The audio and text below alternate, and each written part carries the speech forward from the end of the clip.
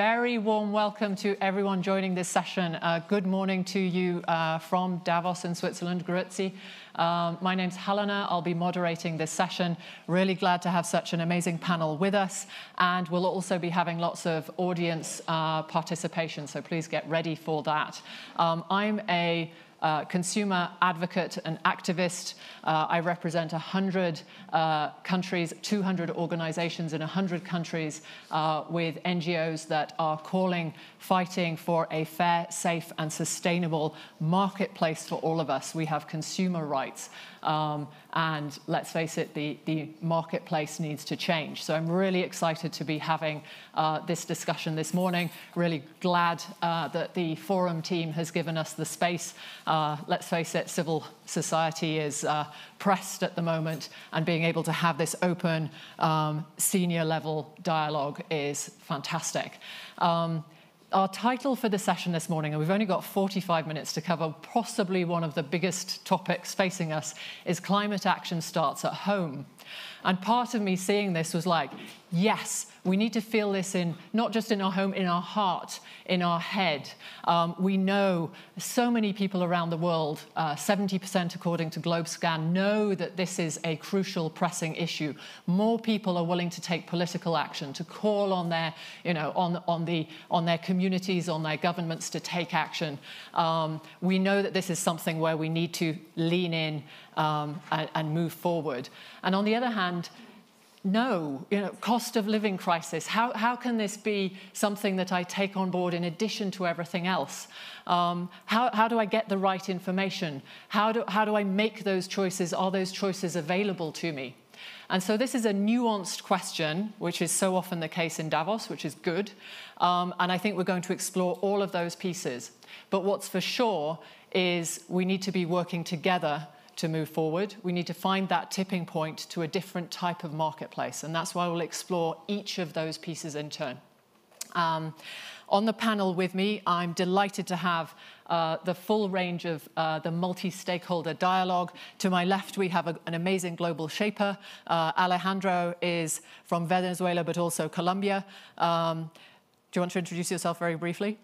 Of course. Thanks, Helena. My name is Alejandro. I'm from Venezuela/Colombia. I'm a young climate advocate, an advocate for air pollution and refugees' rights in different countries of Latin America, and I'm a global shaper from the World Economic Forum. Shireen. I'm Shireen Al-Khatib, and I manage the shopping malls business as CEO for Majid Al Futtaim, a company based in Dubai but operates in the MENA region. And I don't work on climate change, but I'm very aware of the subject, due to the fact that I work for Majid Al Futtaim, an organization that has a very solid agenda on sustainability. Brilliant. Teresa, Deputy Prime Minister from Spain. But would you like to say a few words and introduce yourself? Yes, thank you. No, I'm currently Deputy Prime Minister for Spain, but I've been working on climate for 20 years, so I advocate for climate. We deal with how to make the transformation of our system much more resilient on climate and environmental terms, but socially fair day to day. And it's true that it is not so easy, and the aspects of justice are very important to succeed. Yeah. Rebecca. Hi, morning, afternoon, everyone. I'm Rebecca Marmot. I'm the Chief Sustainability Officer at Unilever. Massively passionate about trying to do something to tackle climate change, and here to talk a little bit about the role of business in really stepping up and doing that. Awesome. Coming to the audience, right? So the team was great and said, yeah, let's start with that participation, which is the best bit. Would anybody in the audience like to share what's your personal motivation for making sure that climate action starts at home? Or what's your reaction to the title of this session? I'm going to be ruthless and ask you for like a 10-word answer, which I know is impossible, but anybody want to react to that briefly? Please. I have 4 children. Nice, nice. Yeah. Anybody else? I'm not sure we can top that, but... Anybody else? Oh, you're quiet this morning. No, sir, please. I'm from Egypt. My home is in the Nile Delta. 30 million people could find themselves underwater very soon. Perfect, thank you. Good start. And we're going to keep coming back to the audience, so please get your questions or comments ready. So this is a systemic shift, right? It's one of those things that's really complicated. When we go to foundations to ask for help, they say, but what's your theory of change? How exactly do you expect to get from A to B, which is a great question. So I want to come to you first, Alejandro. And you are doing amazing work with your organization. How do you turn the youth voice into that systemic change? I'll start by saying that the average age of our world leaders right now is 62, yet over 40% of the population on the planet are under 25. So we are seeing how the youth is regularly differ from the spaces where decision makers are taking decisions. And the truth is that we're going to inherit the decisions that decision makers are making today about our planet, about our future. And young people, the youth movements, have organized a strong mobilization to take climate action and other issues. And I have done so as well with the optimism that we can change the future. I'm the director of El Derecho a No Obedecer, an organization in Colombia that seeks to empower young people to change unjust realities. In the last 4 years, we have mobilized over 200,000 people in Colombia to take action for the issues they care the most. And I believe this is what we have done in our theory of change, and we have proved it, that in order to engage young people and to pass from aid to mobilizations to real influence, we need to do 3 things. Or at least we propose that we do 3 things. First, we need to spark conversations, such as this one, where we engage with different stakeholders. It will be ideal that it happens on the public space, and that these conversations are around the policies that we care, what are the issues that we want to debate, and that we can create really good accountability mechanisms. Second, we need to create strong coalitions and networks. These networks happen from people and organizations that go conversation to conversation, and they go from the words to concrete actions and proposals. And third, we need to mobilize.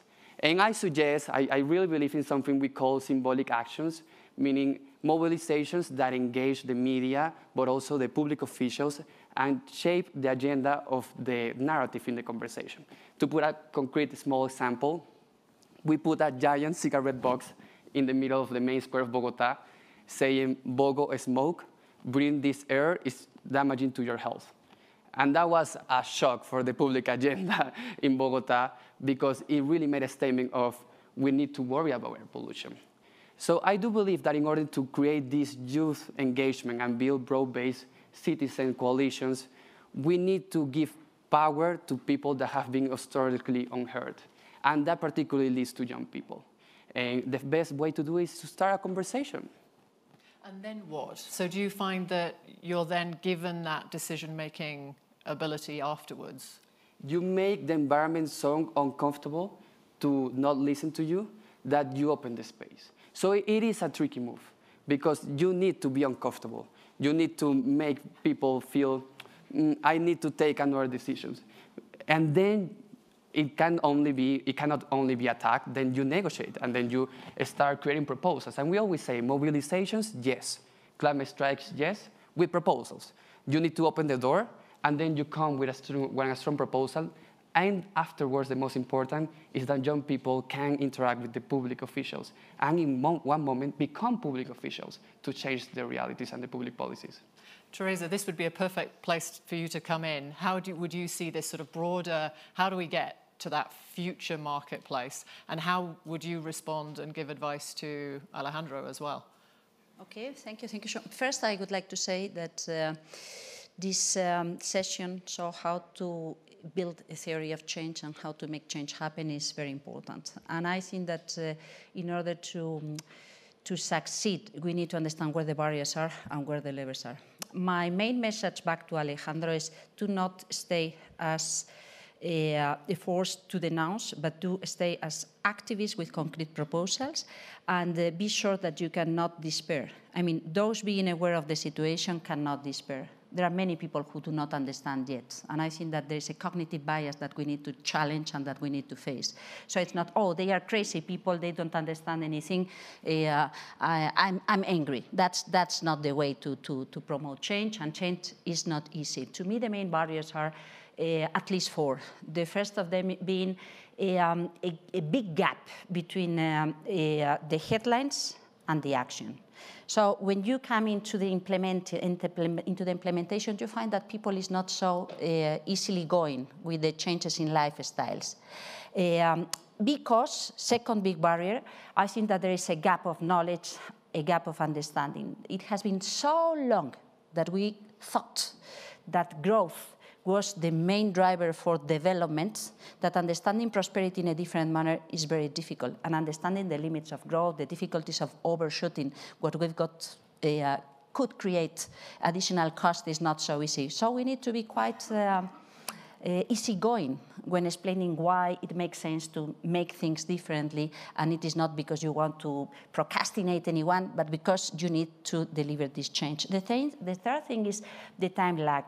So the impression that whatever we do today is for the benefit for whoever in the future is not always good news. Yes, I have 3 children too, and I could bet for my children, but still the gap between the theory and the action is still there. So we need to ensure that people benefit from the very first day of the changes. Otherwise, it could be very difficult to keep on the support of the people. So the fourth big barrier, and I think that they all need to be combined, is the aspects dealing with equity and inequalities, the distributional impacts of the change, the social message we need to introduce so that those workers feeling that they are menaced have other options that are real because they need to get an earning for their families. Those that feel the menace of being threatened by physical situations have an option to provide a different setting.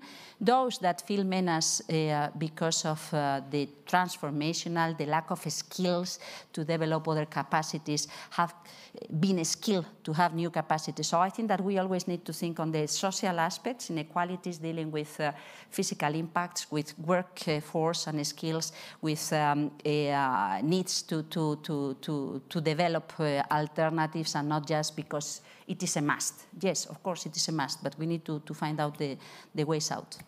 Perfect, thank you so much.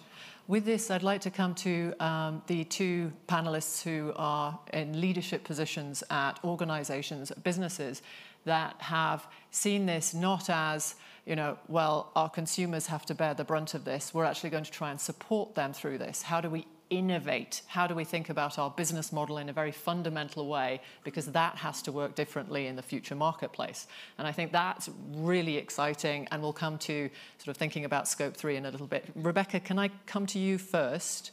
Sort of, what's your approach to thinking about, well, climate action starts at home.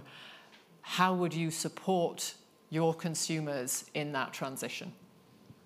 So I think we've learned quite a lot over the last 12 or 13 years around how to best engage consumers. So back in 2010, we launched our Unilever Sustainable Living Plan, and we really put a lot of effort and emphasis on big consumer campaigns around trying to engage people to, if you're using a washing machine, wash at a lower temperature, use a low volume shower head, a whole variety of different things. And to your point, Helena, really trying to encourage consumers, but what we actually realised was that would have some impact, but actually if you want to see proper long-term sustained change, back to your question about the theory of change, I think you've got to take a very structured approach.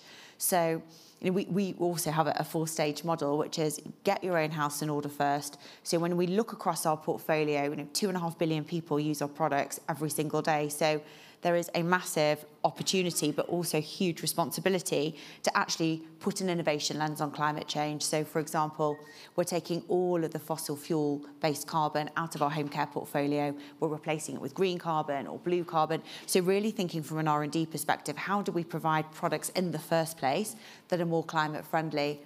Then the second stage is, well, what do you do across your value chain? So if you think of our portfolio, from the sourcing of raw materials and crops and commodities through to working with retailers, how can we make a difference there? So tons and tons of work around sustainable sourcing, really trying to shift. And I think your point was really interesting around not trying to demonize people that aren't necessarily doing it in the way that we would hope, but take people on a journey. So, for example, for us, it started with sustainable sourcing. It's now shift to renewable agriculture. So really thinking about regen ag, how can we actually turn the work that we're doing with our farmers into something positive when it comes to climate change.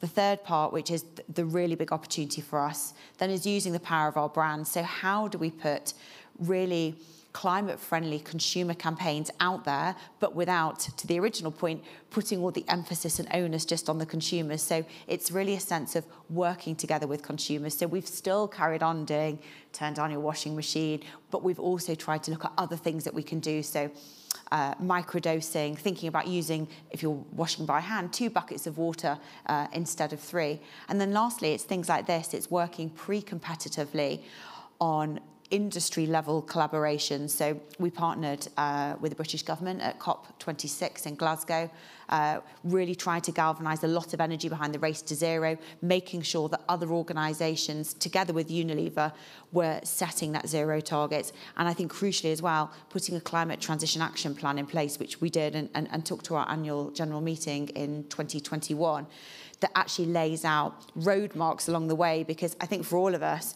we talk about net zero targets in 2030 and 2039, but we haven't got till then to make a difference. So I think having interim targets as well is really important, and that builds loyalty with your stakeholders, because it really is something tangible for people to grip onto. Thank you. Now, you'll notice that the two businesses here are really close to consumers. I think they're the ones who sort of feel that connection and that connection with consumers and their desire to shift. So it's great to have both Unilever and Majid Al Futtaim, which is one of the largest retail and shopping mall organizations in the Middle East. Shireen, would you tell us a little bit about how you're approaching this? Perhaps also start with your personal motivation for change as well. So basically, in recent years, there has been a lot of news and information, as well as warnings about climate action and climate change. And this raised my awareness and enforced my sense of responsibility. So at home with my family, we've taken active measures to change our behaviors when it comes to water and electricity consumption. We banned single-use plastic at home. We recycle whatever we can recycle. So we've gotten to a point where we are borderline stingy, I would say. When I look at these actions that we do at home, they seem insignificant given the bigger picture.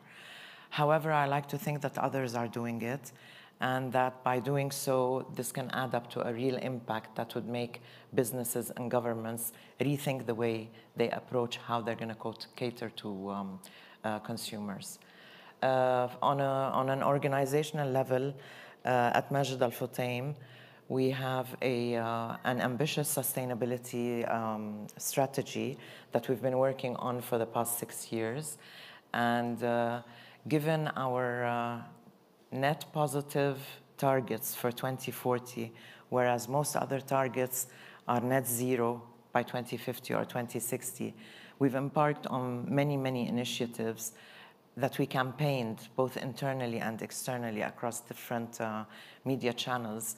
And we have made progress on our energy usage, water consumption, our carbon footprint.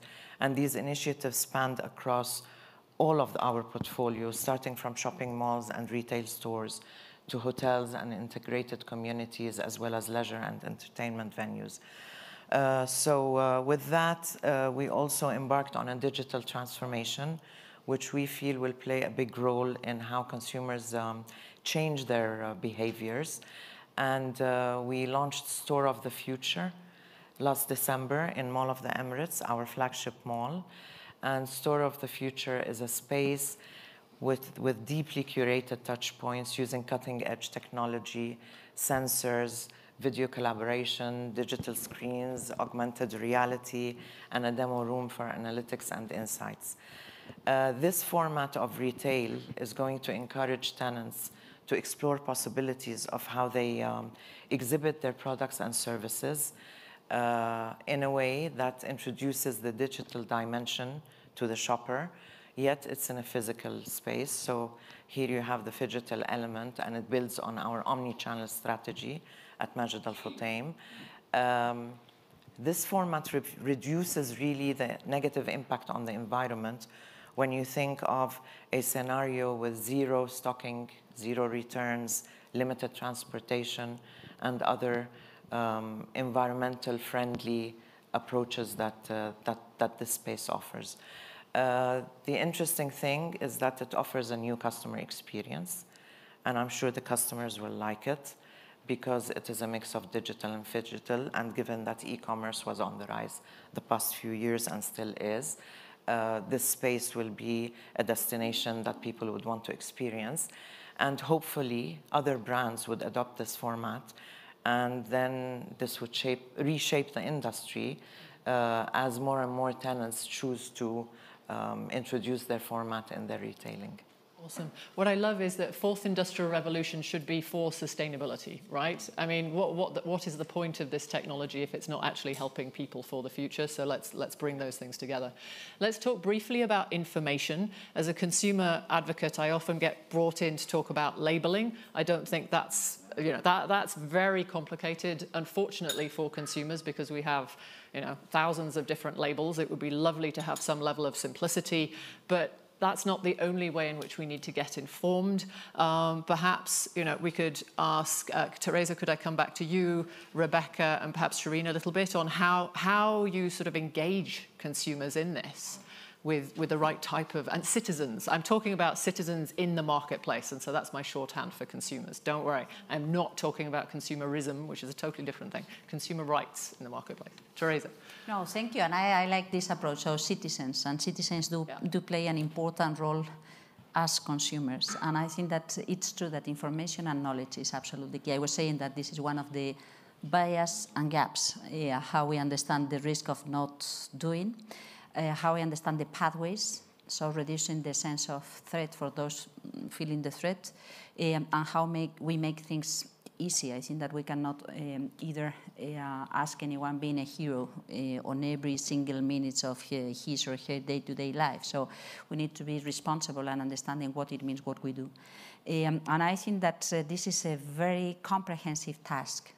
I think that governments and officials in general terms, we have the obligation to make it easy and to ensure that there is access to the relevant information on the benefits and the risk of doing and of not doing. And that I think that we need to be flexible and boosting what it works and changing or learning how to fine-tune what it doesn't work.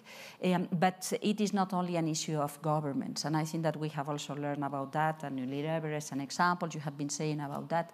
So, sorry, this is not only regulating the information or the compulsory information for anyone willing to invest or willing to understand what is behind the information in your products or the information for the financial authorities, but also an issue of information within the companies and from the companies to their clients. What it means, how you get, what you are offering, what are the risks of what you are offering, and why it may be a little bit more costly, or why it is in the mid and long run much more effective what you are providing. And I think that the big gap there as consumers is this, as I say, this understanding that consuming a lot is much better. And I think that this is lifestyle that we need to change. So I think that, yes, we need to educate on, how we say, sound, science-grounded information for the public opinion, not just for the official educational programs, but also in terms of the public awareness, what it means and what the different impact of what you do or what you don't do, or what you regulate or what you not regulate is important. This is why I think that the whole understanding of this taxonomy process, so to provide information to the financial institutions, but in a way that it is clear for the general public, is very important. And I think that campaigning on what all of this means is very important.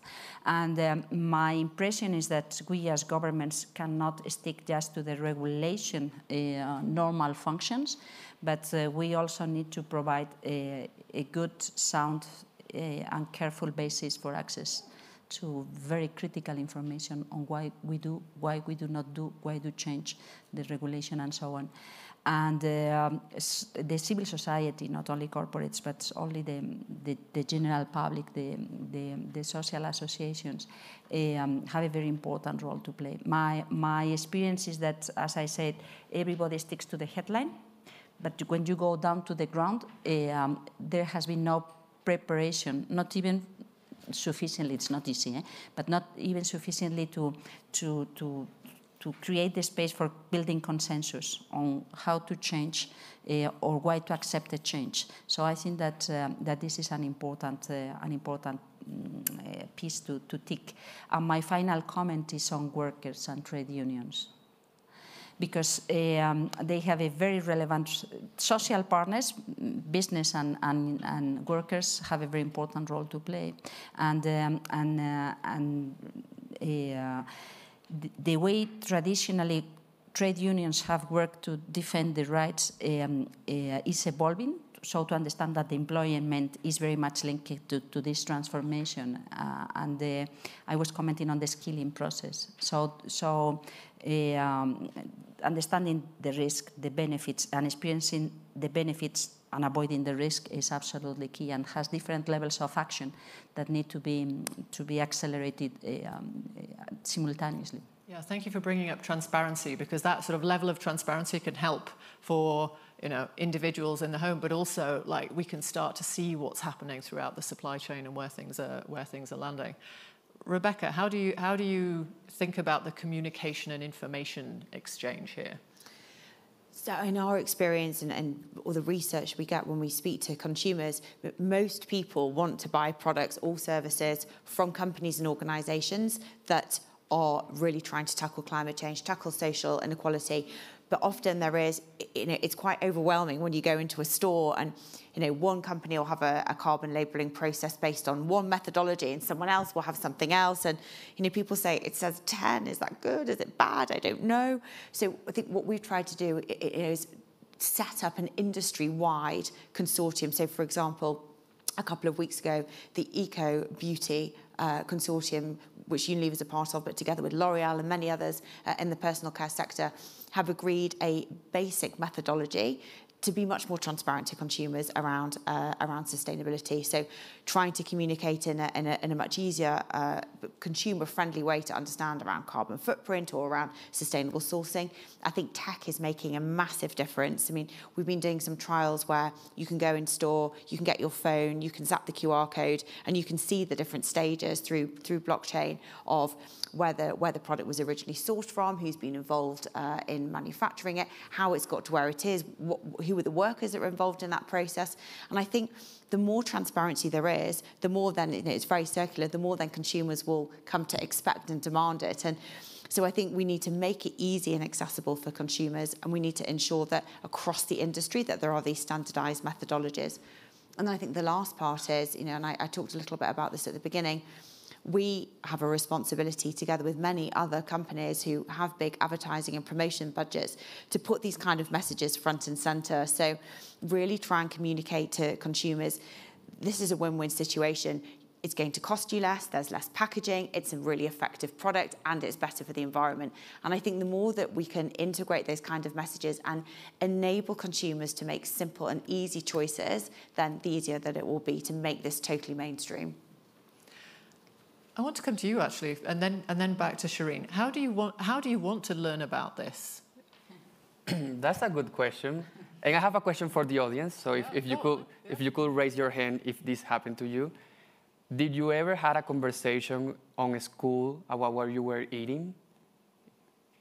If yes, please raise your hand. I mean, in the school, not with your family. Did you ever had a conversation about what we were eating in the school? Yes, I did. I didn't. I mean, it never happened to me. And I think that's a good point to reflect about this conversation. I mean, thousands of children and young people are eating in schools food, and we're not talking about what we're eating. And if they're talking about what they're eating, it's their parents. So it's not really a youth-led voice on that. So, I've been hearing all this intervention, and like, that would be cool to happen. if it happened. It should. I mean, if I were a young student again in school, I would love to do a traceability of the products that I'm eating to see, because if I'm a young children or I'm a young advocate and I'm demanding change, and we have seen in Europe and in Latin America and Africa how many young people are demanding climate action. We have a climate strike tomorrow here in Davos. The first step is talking. And I believe that allies, let's talk of adults as allies, are sometimes afraid of giving young people a voice because they're afraid of how that will answer. And I always think we should be afraid of silence. Silence leads to bad decisions, bad consumer decisions. We should be able to see what we're eating, where does this come from, what are the social and environmental costs of what we're eating. And that information, that traceability, that transparency, that's the ideal. If it doesn't happen, it will be bad decisions. Yeah, but yes, and because you don't get the learning in school, and then what's the proportion of advertising that will tell you, your exposure to advertising and messaging about what healthy eating is or healthy living is. The balance of this is totally out of whack. So that would be really good to see happen and change. I just want to touch, and we're coming to the audience in 3 minutes. Can I ask about scope 3? So this is one of the topics when you talk about climate action by businesses. These are divided into scope 1, scope 2, scope 3. Scope 1 and 2 are sort of very much what you control. Scope 3 is like 80% of the problem, and it's across the supply chain. Thankfully, one business's scope 3 issue is other businesses 1 and 2. So this is why we need to see much more collaboration amongst businesses so that we can support consumers. I'd love to come back to you, Teresa, to talk about now when can we see a little bit more pressure and regulatory approach to really push for that movement to happen. I don't have a very concrete answer to your question because it is not easy, but I think that it could be as soon as possible, and I think that we need the preparatory work to be very intensified, much more intensified, because it deals with not only big corporates or big providers in the global supply chains, but also with very small suppliers. And then I think that we also need to think how we can accelerate this process in the small and medium enterprise. So to learn what it means, what they do, and how they can also benefit from a much more consistent way to provide their own products to the global value chains. I think that what Rebecca was saying is also very important, how the different sectors do make their own assessments on what they need to do in order to be responsible, but also in order to improve, and which has economic benefits and long-lasting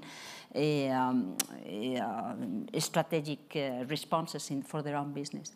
And my impression is that this is what we need to avoid is a clash between the impressively raising demand, so to introduce a scope 3 through compulsory regulation or through the different contracts in the provider's chain, and the lack of capacity to respond that could create also some unfair situations.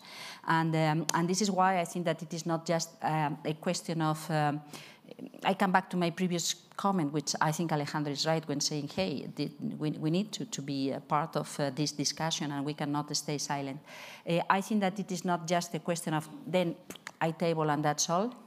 I think that we need to develop those capacities. And we, again, I always think that as governments, as officials, we have a special responsibility. But institutions are not only governments. Big corporates have a very important institutional role to play. So it's not, and I think that you were pointing out to that situation too. It's not just to say, now I'm going to ask for this and for that and for that and for that. No, I also need to work with those small people that are working with us and are part of the big gathering that provides the final output from our company to ensure that they have the capacity to respond to these demands and to do the things in the best possible manner. So most direct response to your question is probably sooner than expected, but it could be very important to use the time to be ready to be. I think that this is a race against time, we also know, so we need to accelerate the whole learning processes too. Yeah, because there we're talking about we're sitting at home, but there's an entire supply chain, which in some cases is quite condensed, and in other cases is hundreds of thousands of suppliers, all of whom we need to be thinking about how that works to support this change. Let's go to questions. I do want to, one of the things in our preparation though, Shireen, we were talking about this we have to work on things that have purpose and we care about. And for you, that was water. And so I do want to give you a moment to talk about the approach that you took to focus on water from a retail perspective. So can you just touch on that and get your questions ready? Okay. So, sorry? I'm asking them to get their questions ready, but to listen to you as you sort of share how you approach the water story. Okay. So as I mentioned before, we've made public awareness a key element of our sustainability strategy.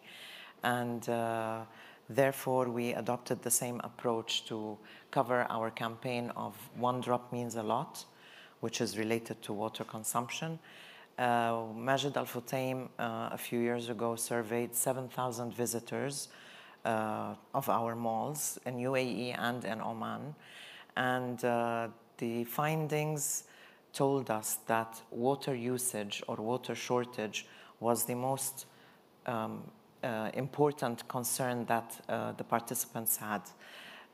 It ranked above climate action, above protecting natural resources, above energy usage. So therefore, we decided to launch a campaign, and we hosted stands in our various shopping malls where we engaged with the visitors, raising their awareness on their daily water consumption, covering household cleaning, car washing, and personal hygiene. We also had discussions with them where we created the awareness about a call for action and how they can reduce their water usage. And this was supported by call of action across many media platforms. It's also important to note that as an organization, Majid Al Futtaim has achieved a great reduction on water usage through our various practices, and we have been able to reduce from 5.8 million cubic meters in 2018 to 4.77 in 2020. It's also worth mentioning that over that period, we've increased our footprint by 40%. So for us, that's a major achievement. And we obviously campaign all of these initiatives to create public awareness. So you link how people at home are caring about water to a process where you can help them engage in that, and you take action within your own walls. And it's sort of that systemic approach. All right, climate action starts at home. Yes, we care deeply everywhere, but we need decent information. We need transparency. This is a systemic change, so we need to think about people's lives, their jobs, the supply chains that we need to disrupt to make this happen. It's coming faster than we think. All of this change needs to happen faster than we think, actually. And let's really sort of get your energy. We were talking this morning. I think Alejandro is getting more energetic through the course of Davos, and I'm just feeling more exhausted. So the future needs to be with us, and we need to work together. Questions from the audience. If I can be, I'm a British introvert, so it's really hard. I could talk to you for 3 hours, but can I ask you for a 30-second question? Sir. Yes. Thank you. It's a question related to your organization, Unilever, which has made great progress on sustainability. But you've come more recently under a lot of pressure from your financial investors saying, well, you're using sustainability as an excuse not to deliver shareholder value. So I just wanted to understand how you're dealing with that. And also to Alejandro and Teresa, what should governments and civil society do to support an organization like Unilever when it comes under such an attack? Perfect. I'm going to gather a couple of questions, if there are any from the audience. No, we're going to answer that, but I want to, in interest of time, come on, don't be shy. This is great. At the back, yes, thank you. My group is the Grandmother Collective. We look at ways that elder women in particular can be assets in development around the world. And I've heard of programs where elder women grandmothers will be educating different groups in society about best practices around ecological practices day to day. And I was wondering if any of you thought that that was an interesting way to activate these key actors in the domestic sphere. Sorry, clarify your question for me, by working with an older generation.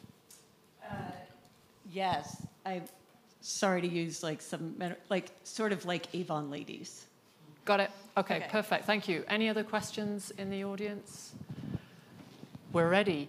Who wants to? I want to answer his question about what civil society do. You ready, Rebecca? Yeah. No, thanks, Ahmed. Because I mean, I think it's a really important question to address. So we have always believed at Unilever that when we put purpose and sustainability front and centre of our business strategy, which we do with what we call our Unilever Compass, it helps us to actually grow the business in a sustainable way. So, for example, what we call our sustainable living brand, so where we really put sustainability at the heart of the consumer proposition, so brands like Dove or Ben & Jerry's, those brands grow twice as quickly as when we don't choose to actually talk about the sustainability message. And the other thing I'd say is our whole sustainability strategy is based around what we call the growth, trust, risk, cost matrix. So growing the brands, often sustainability means operating your business in a different way. So by setting up, for example, sustainable sourcing for really core crops and commodities for us, so cocoa or soy, it enables us to guarantee security of supply and at the same time working with farmers, uplifting them out of poverty and helping them to be more productive. Sometimes it actually just costs less. So we swapped to renewable energy across all of our factories. It's saved us nearly €1 billion over the past 10 years. And then finally, I'd say trust and talent. A lot of the people that come to work at Unilever come to work there because of the sustainability credentials, and we're the top marketing recruiter in over 50 markets around the world. So I think all of that put together, and when actually you look at how that results in us for growth, I would challenge anyone who says that isn't the right model. But it is a really important question to ask, because I think you can end up otherwise in this binary: is it sustainability or growth? And it's not. It's about growing by putting sustainability at the heart of your business strategy. Yeah. Do you want to answer on the what can civil society do? If you look, there are increasing sense that not acting is a risk, because you're seeing greater cases brought where civil society is saying, and investors are increasingly understanding this, that consumers want to see a change. You're seeing cases brought against companies for not acting or showing misleading information, sort of saying, we're getting green. This is I think there is something where civil society can work even more with the financial community so that they value the right things. Any answers? I would just add that I think it's a good idea both for Unilever and Majid Al Futtaim to support young people and support youth coalitions and youth voices. And I'm not sure if you have programs. I think Unilever has programs to support young people, but supporting young people. And this is not only the people that work in your enterprise and are young. No, I mean young people that are outside of your organization. It's a great way to connect with youth voices and then with the rest of the citizens.